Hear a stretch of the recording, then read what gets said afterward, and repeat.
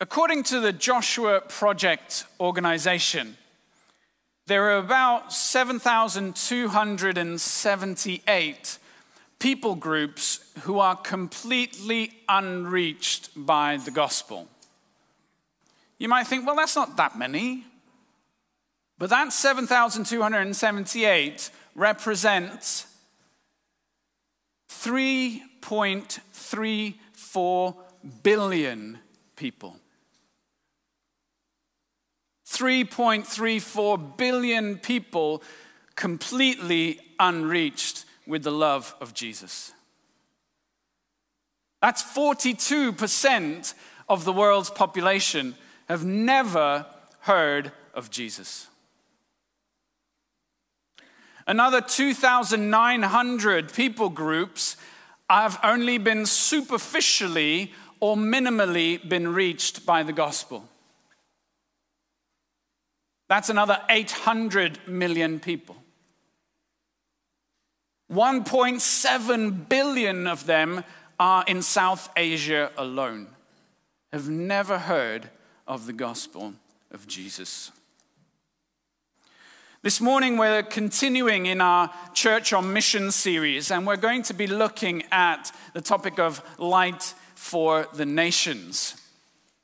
We're going to unpack our verse for the day, and then we're going to look at two fundamental ways in which we might be a light to the nations.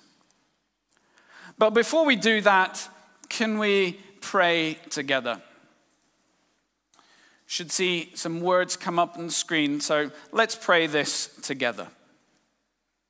Spirit of truth, we thank you that you are here.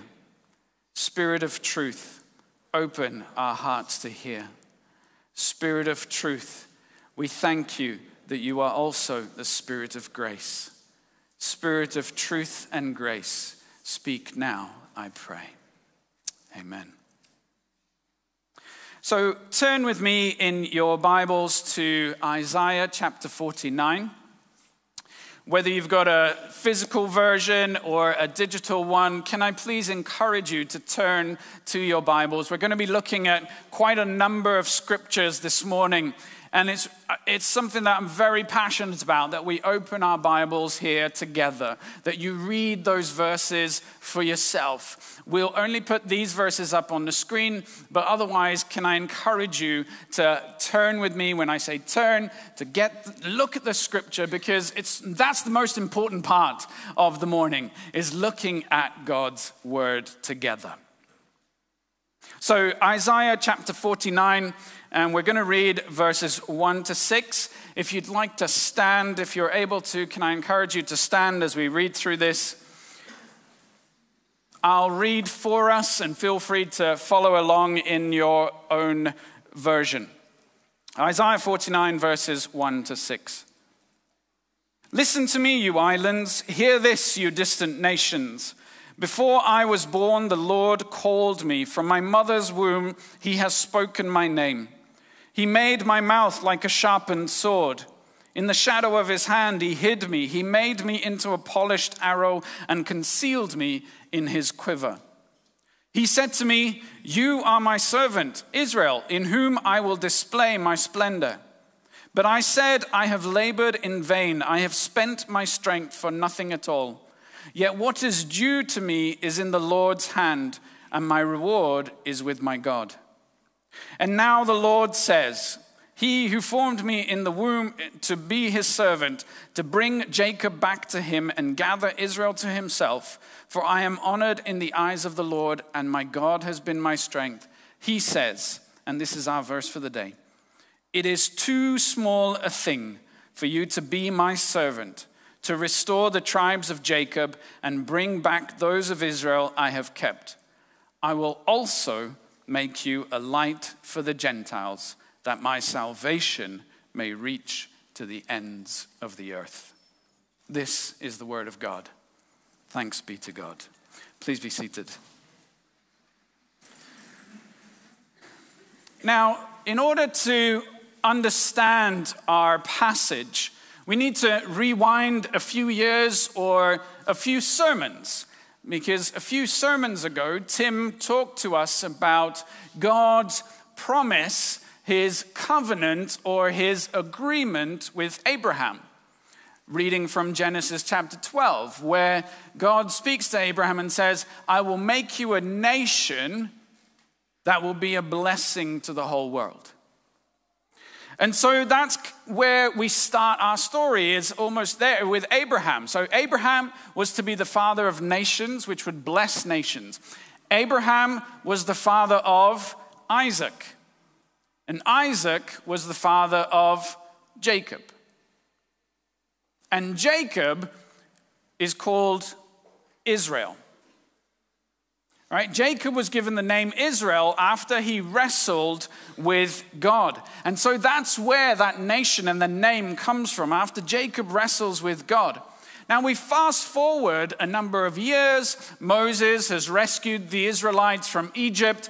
Israel have established themselves as a nation.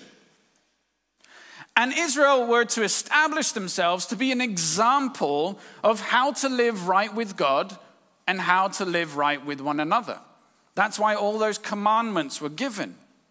They were called to stand in the gap, in that weird place between heaven and earth, essentially to represent God to the nations and to stir praise to God. That's what Israel were called to do. Turn with me to Exodus chapter 19. So Exodus is the second book of the Bible. So you go Genesis, Exodus. So right near the front, Exodus chapter 19 and verse 6. God says to the Israelite nations, he says, you will be for me a kingdom of priests and a holy nation. A kingdom of priests. What was the job of the priest? The job of the priest was to stand in that gap between God and the people.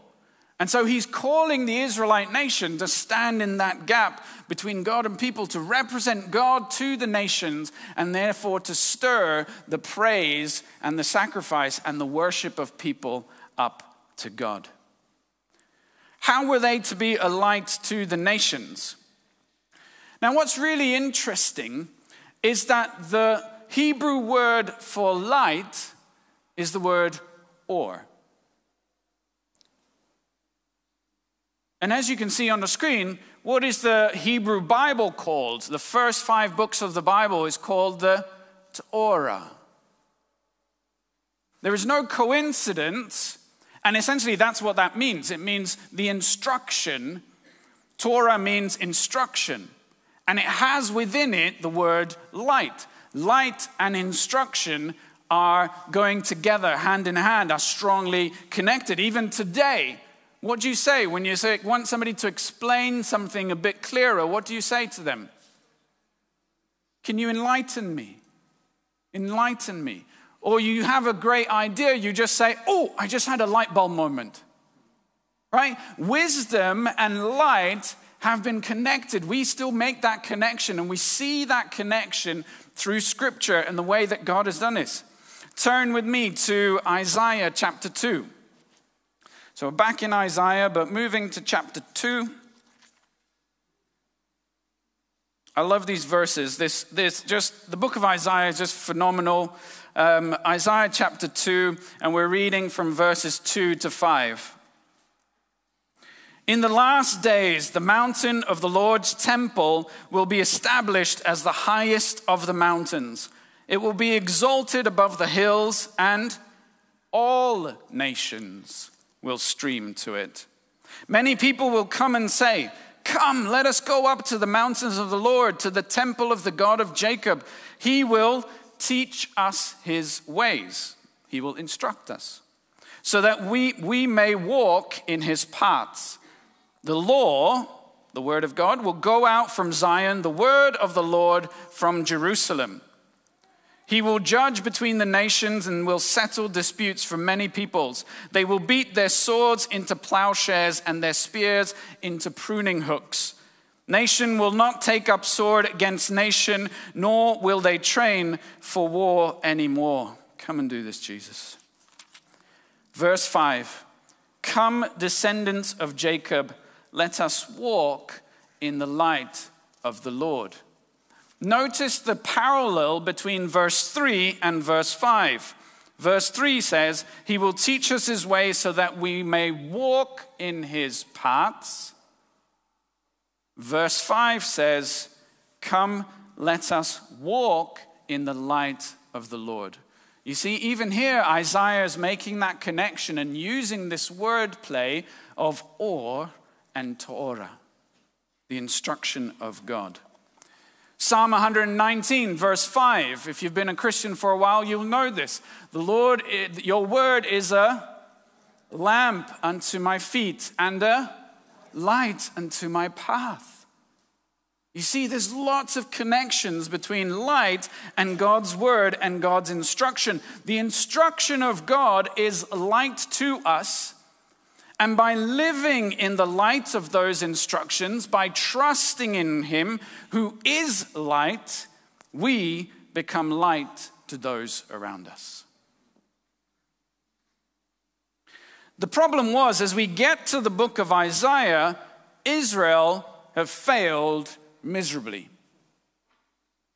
Israel have failed to trust in God. They have put their trust in the nations around them. They have failed to trust in God for their provision, protection, and they have failed to be a light to the nations. Instead, they have allowed themselves to be enveloped by the darkness of the nations surrounding them. They've started worshiping the gods of those nations. They've started following the practices of those nations instead of following the instructions of God.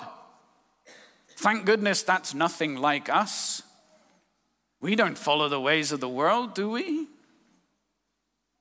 But as will always happen when we cease to place our trust in God and don't follow his instructions, things were not going well for Israel at all.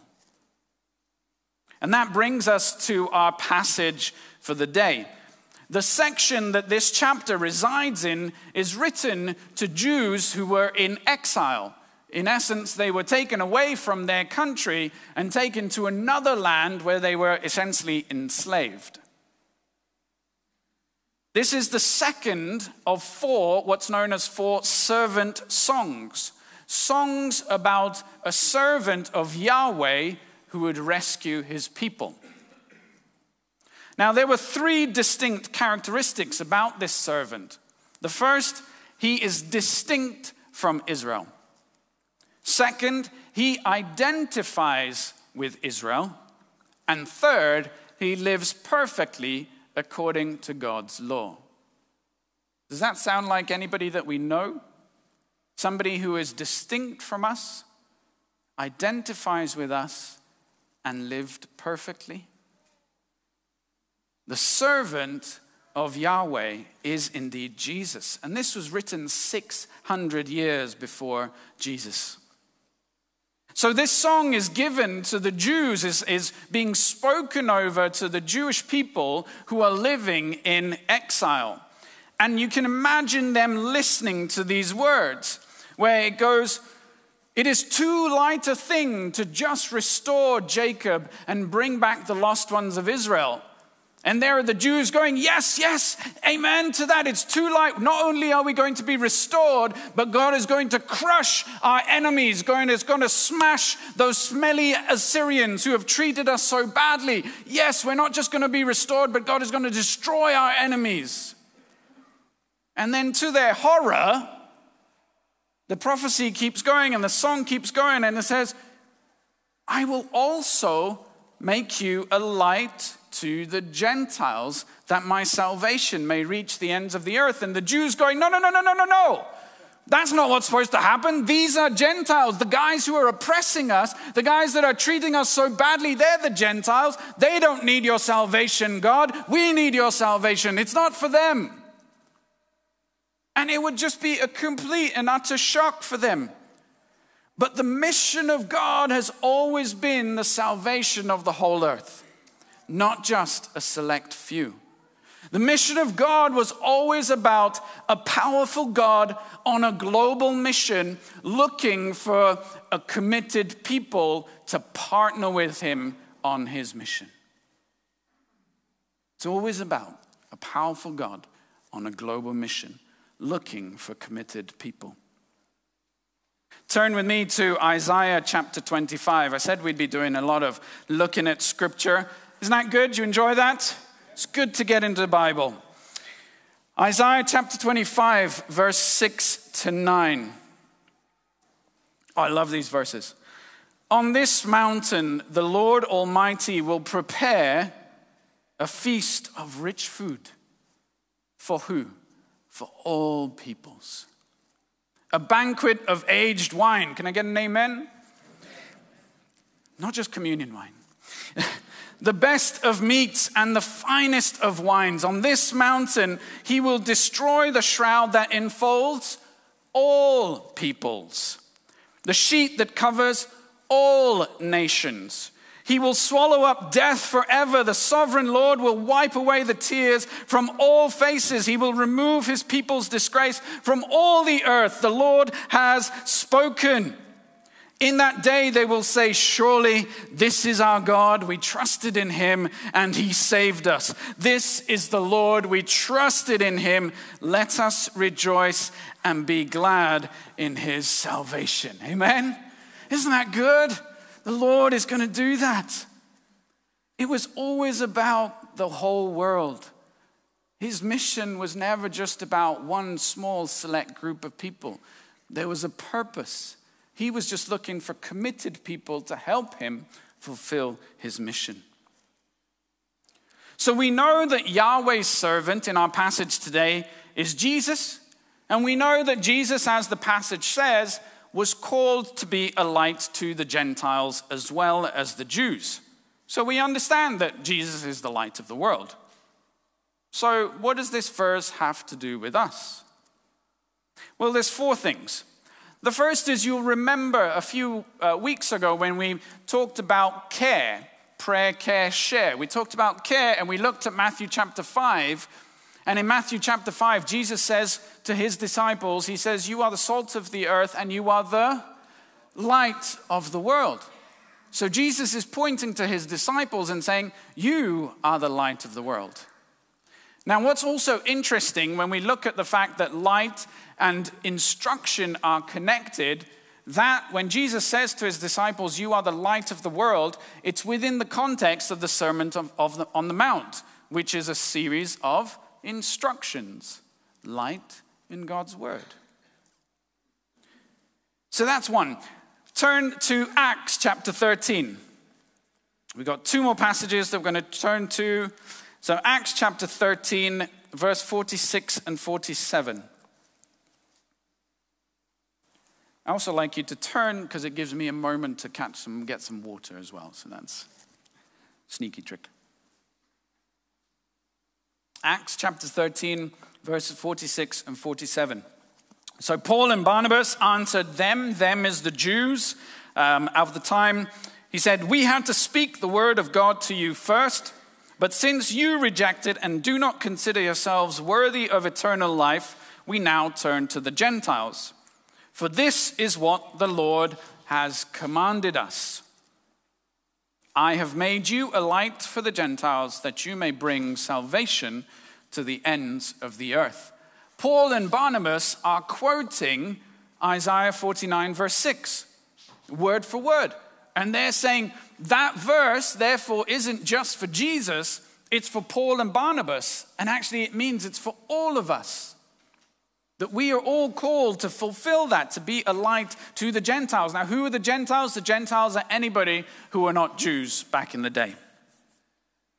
In Acts chapter 1, verse 8, Jesus tells his disciples, wait for the Holy Spirit to come upon you, that you may be my witnesses to Jerusalem, Judea, Samaria, and to the ends of the earth. When Jesus gives the Great Commission at the end of Matthew, he says, make disciples of all nations. And finally, earlier we read Exodus chapter 19, verse 6. Now turn with me to 1 Peter chapter 2. 1 Peter, that's near the end of the New Testament. 1 Peter chapter 2 and verse 9. Peter is now writing to both Jews and Gentiles.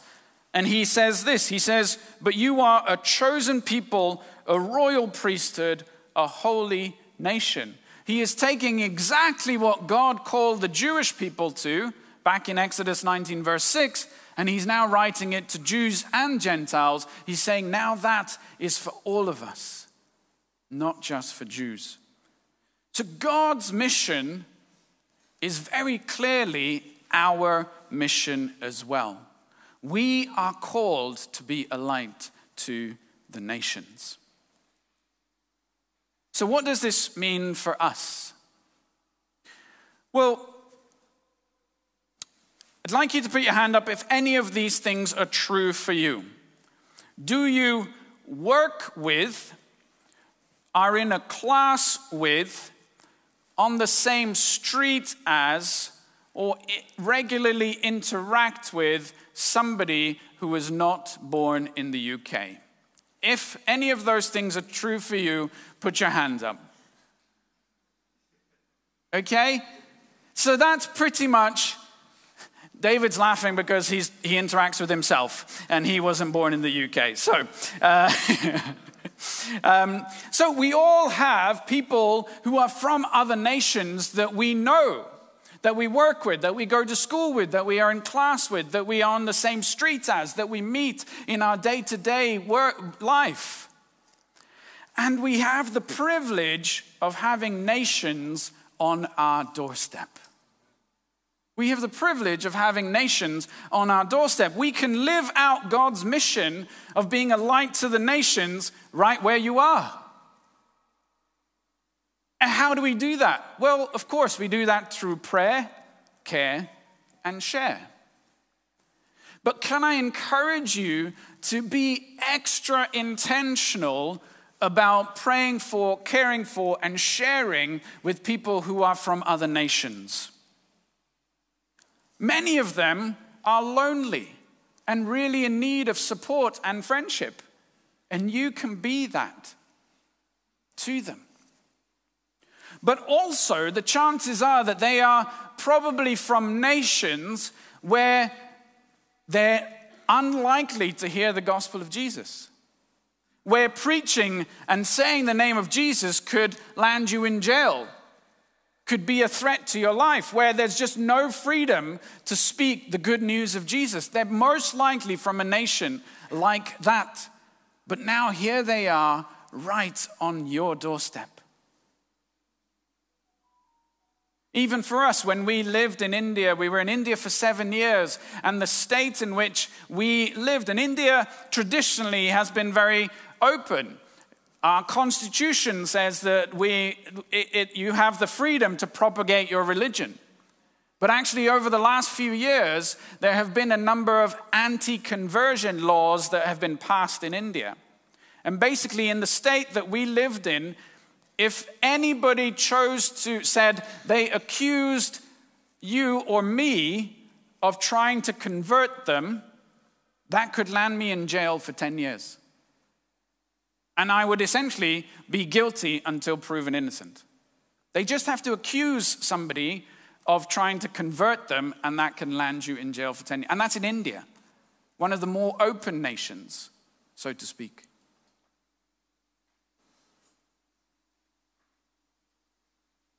You see, for most of us, God isn't going to ask us to be a light to the nations by going across the seas, but by going across our streets.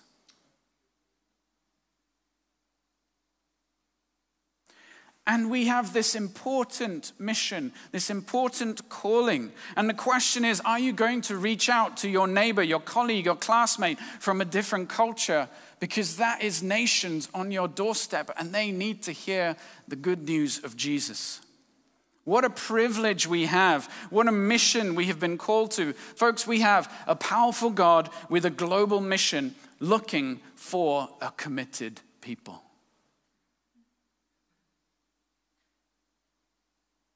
You could also come and support and volunteer at the hub that we have here. That runs, I think, Monday to Thursday. We have hundreds come through every week, and most of them are from those nations where the gospel cannot be preached, is not preached, where it's dangerous to preach the gospel. And we have so many partners. We have Migrant Help, the ICN, and so on. And so we've got many of these people literally in this room most days of the week. And we are a light to the nation. So you can volunteer to support, to help out at the hub. That's a way in which you can be a light to the nations that are on your doorstep. If you want to volunteer, find out more, email sue@citygate.church. In January, we prayed for we prayed with 23 people. That's 23 kingdom moments, most likely with people who have never heard the gospel before, who would not hear the gospel in their nation. 23 kingdom moments. And you can get involved with that. Maybe you want to be like Andy Watkins, who for many, many years has opened his home and his heart to international students, helping them to learn English, but more importantly, helping them to hear the gospel of Jesus Christ. Maybe some of you have a spare room and you can open your homes and host an international student for a while. There are so many language schools that are looking for host families. You get paid to be a light to the nations. Isn't that cool? So thinking about that, there are nations on our doorstep. Folks, it is too small a thing for us to be focused on our own salvation and sanctification. God is calling you to be a light to the nations on your doorstep. We have a powerful God on a global mission looking for a committed people to partner with him. How are we going to respond? Now, at the start of the preach, I talked about those statistics. I said there were 3.34 billion people who have never heard of Jesus. 3.34 billion people who do not know the joy, the strength, the peace that comes with knowing Jesus. 3.34 billion people who are unaware of the present and eternal loss of not being right with their Creator.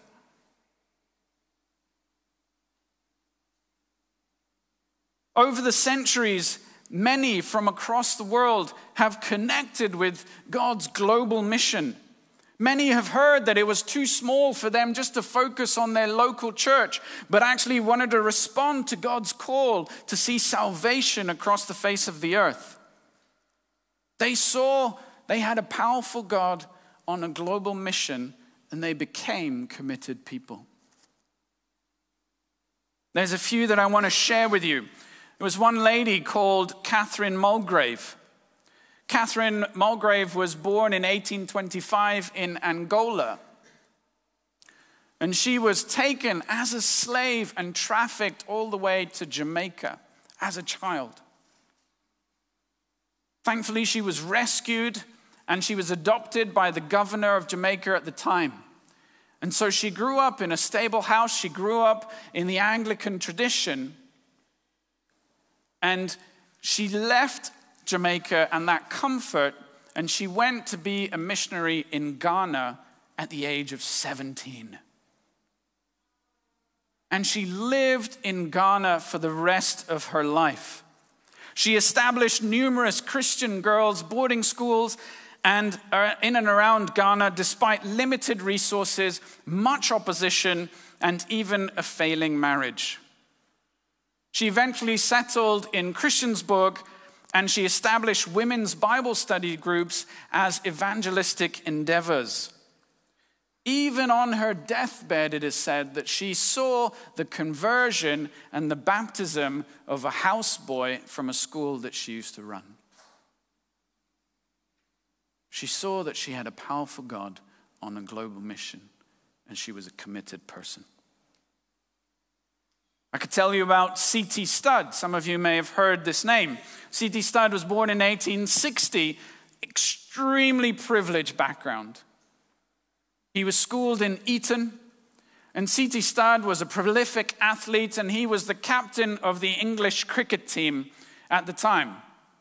Sadly, his claim to fame is that they went on a tour of Australia where they lost so badly, and that's where the Ashes series came from.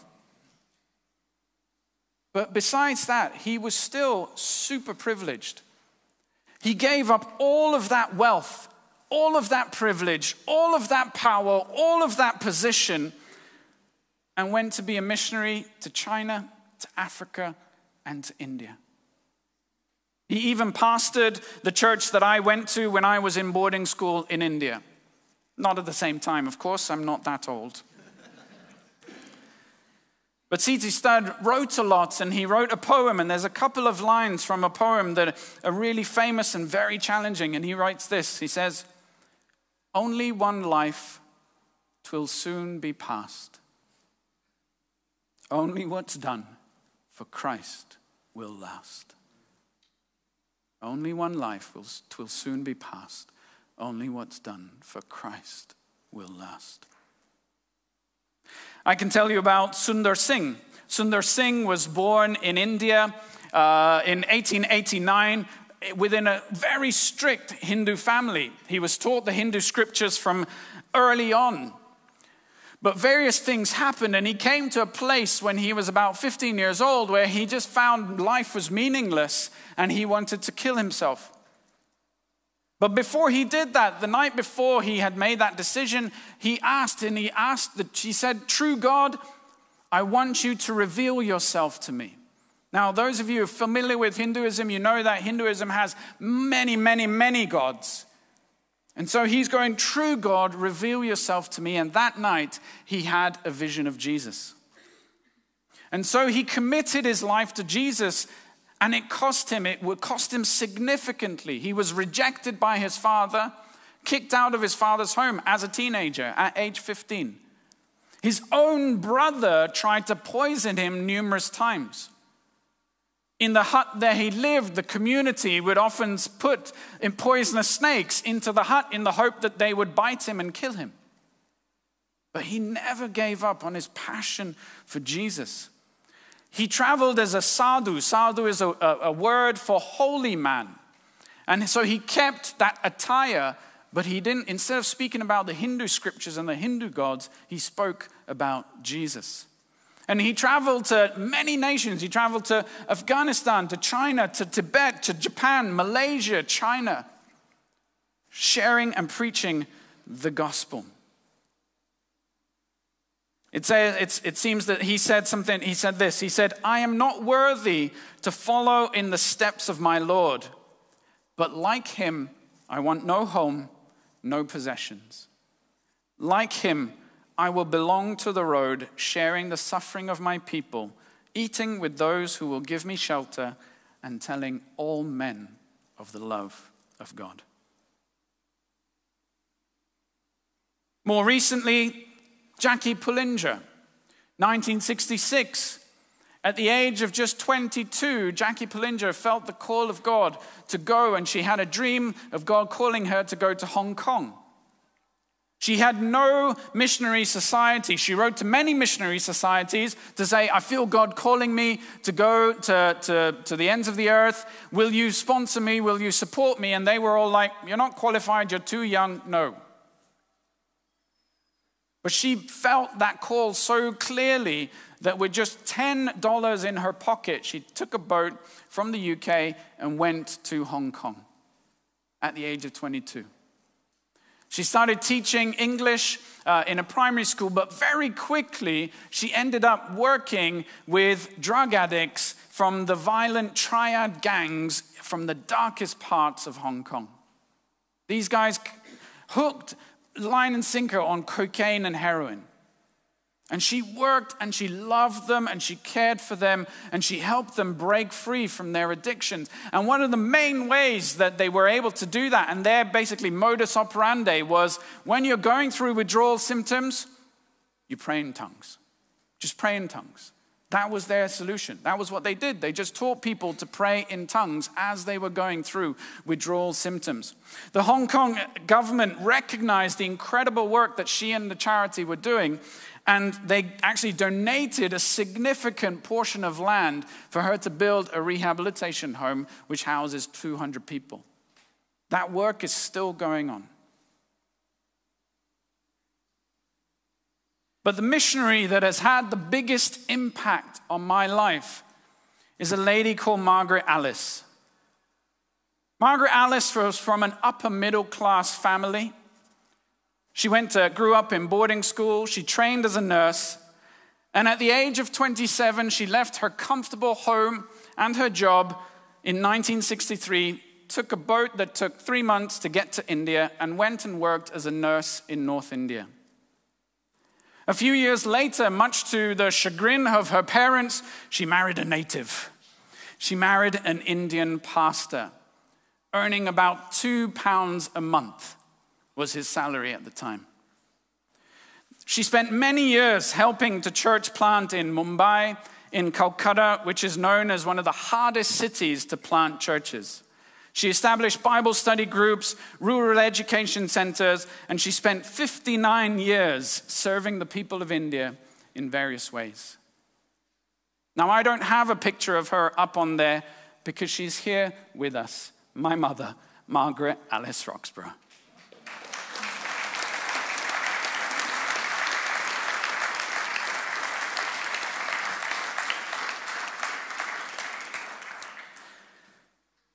You see, here at Citygate, we are passionate about the call of God to be a light to the nations. Over the years, we have supported, through prayer and through finance, a number of couples. We've supported Dave and Karen. We've supported Steve and Beth. And John and Joe Lake are currently out in Zambia at the moment, back again, serving the people there. Incidentally, Joe recently put a post to say that the vehicle that they have, that she was driving by herself, broke down and has broken down a number of times recently. And so they're looking to buy a new vehicle that's more reliable. Out where they are, they can't phone the AA when they break down. They just need a friendly face or somebody to come and help. And so if you'd like to help provide some finances for them to buy a better vehicle, then please talk to Sean afterwards. I know they would value that so much. At Citygate, we're looking, and we've been challenged recently in terms of being more generous, in terms of being a light to the nation and giving funds, more funds to be a light to those working out in other nations.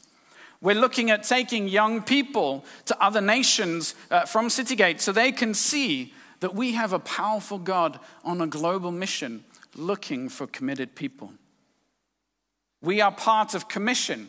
And so money that you give goes to Commission, and Commission contributes and supports work in countries like India, Mongolia, Bhutan, Burma, Jordan, to name a few. So the question is, how are we, you and I, going to respond to being a light to the nations? We can all go across the streets and be intentional with building relationships and having kingdom moments with people from other nations. Maybe God is stirring you to start or to increase your giving, knowing that your giving goes to support the global mission of God. Could you volunteer at the hub? Could you host an international student? And for some of you, maybe God is calling you to go across the seas, to leave the UK and go and live and work. I resisted that call for many years. But maybe this morning, as you've heard some of these stories, if you've heard God's heart for nations, maybe you're just like, actually, yeah, I need to respond. You see, folks, I'd like us to say this. Slide 12, please, Hudson. Say this together. We have a powerful God on a global mission looking for a committed people. If that's you, can I ask us to stand, just in closing? If you're able to, can I encourage you to stand?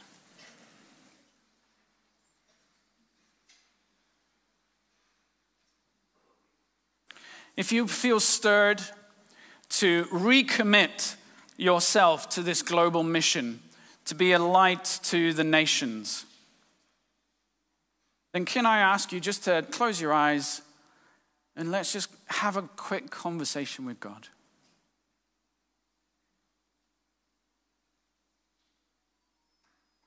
What does that mean for you?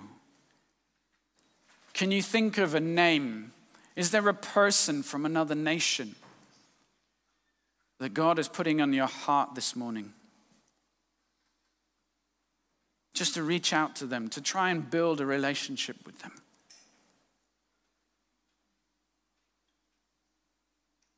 Is God stirring your heart to give? Is God stirring your heart to volunteer?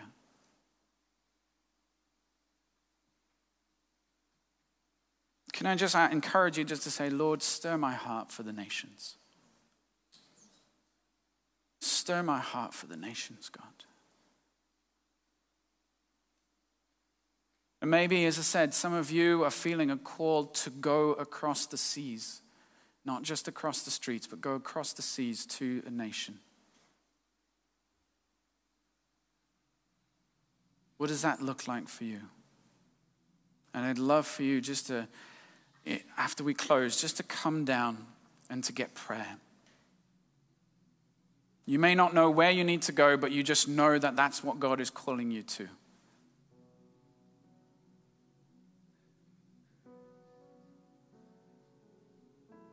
And so, Lord, this morning we just come before you.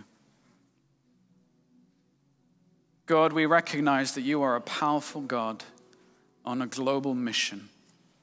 And we stand here this morning saying we want to be a committed people. We recommit ourselves to this global mission of yours, knowing that you are with us, that you are powerful, that you would use broken vessels like us,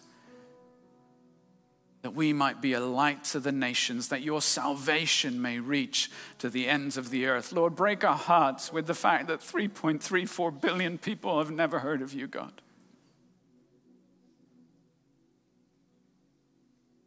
And they need you, Jesus. Lord, I want to lift up every person, every missionary that is working across the world, every missionary that has given up their comforts to go and work with people in a different culture, a different language, in difficult circumstances, sometimes at the threat to life or separation from family. Lord, I just pray your blessing upon each one. Lord, I pray that you would provide for them in miraculous ways, Lord God. I pray that you would protect them, Lord Jesus. I pray that you would bring them people of peace that they can work with, Lord God, that your name may be glorified, Lord Jesus, in those hard-to-reach places. Lord, we thank you for couples like Dave and Karen, for Steve and Beth. We pray for John and Joe Lake even this morning. Lord, would you bless them? Would you provide for them? Protect their children, Lord God. I pray for opportunities just to be a light to the nations, Lord, for specific conversations, Lord God. And Lord, I pray for every missionary that is in this room right now. Lord, I thank you that we can be missionaries right where we are. I thank you for the openness of this country to invite nations in, that we might take your salvation to across the ends of the earth by stepping out of our doorway, right here on our doorstep, God. Oh, stir our hearts, God. Stir our hearts for the nation, because that is your heart. That is your heart. You are a powerful God on a global mission. And we say to you this morning, we are a committed people. Amen.